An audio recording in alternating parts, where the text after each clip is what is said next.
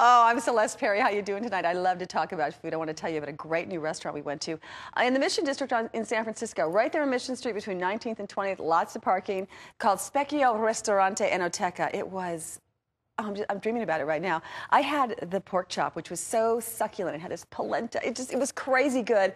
The chef is Gino, and he has worked in some actual Venetian restaurants in Venice. And not to show off, but I've been to Italy, so I've had some authentic Italian food, and this was right up there. It was so good. Check it out. Go to ristorantespecchio.com for more information.